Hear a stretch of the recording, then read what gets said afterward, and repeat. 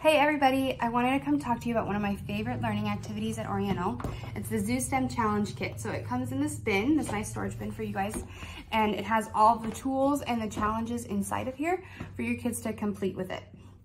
It's one of my favorite activities because it comes with this nice storage, and it also is great for the ages anywhere from like preschool all the way up to 2nd or 3rd grade, depending on the kinds of challenges you want to have for the kids. So we're gonna unbox it today for you so you can see everything inside of it and all the possibilities. So the first thing I'm gonna show you are why it's called the Zoo STEM Challenge Kit. So you get these nice challenge cards where the kids have to do what the card says, and this one happens to be to build an exhibit strong enough to hold a rhino.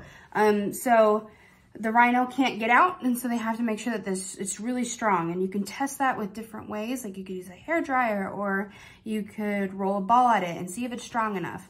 It's really cool. And then you get these fun animals that could test out the exhibit too. So there's some rhinos in there, and there's all different kinds of zoo animals. And your kids will love these for this challenge, for this kit, and for just to play with animals in general as well.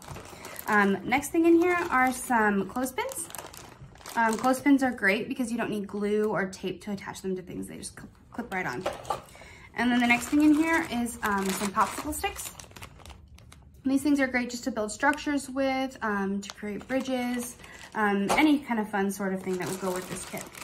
And then you got the next one is the wooden spools. So the wooden spools are awesome to create wheels or to create something sort of movement for the exhibits, and also to like put string through and create different towers and structures. So the last thing is some yarn.